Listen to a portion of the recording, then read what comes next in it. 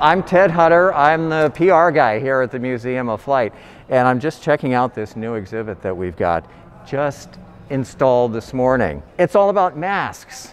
So it's fitting for Halloween, and it's fitting for something that is part of our lives everywhere all the time practically now.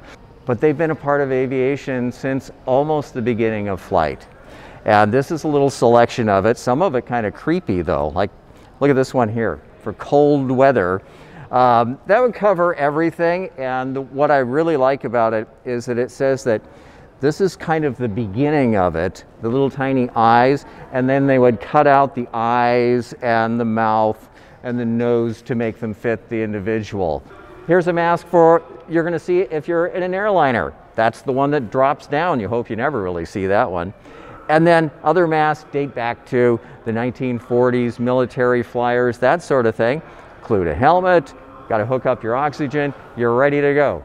And the masks over here goes from also kind of scary with a gas mask. Nobody wants to wear one of those unless they want to look scary. This is more of a modern type mask. If you're a fighter pilot, that sort of an aviator these days, this is what you're going to be wearing. That's the high-tech helmet. You've got your oxygen mask, your hook up there, you're going to hook it up into your cockpit, you're ready to go. The one over here, this dates back to some of the earliest spacesuits that we ever had, back to the 1950s and the 1960s. So this one you might say is a classic. The museum is open again. We opened about 6 weeks ago. We love it. We love seeing people back here again. We are at a reduced capacity. So for the time being, our max is 25% of what we can hold in this place.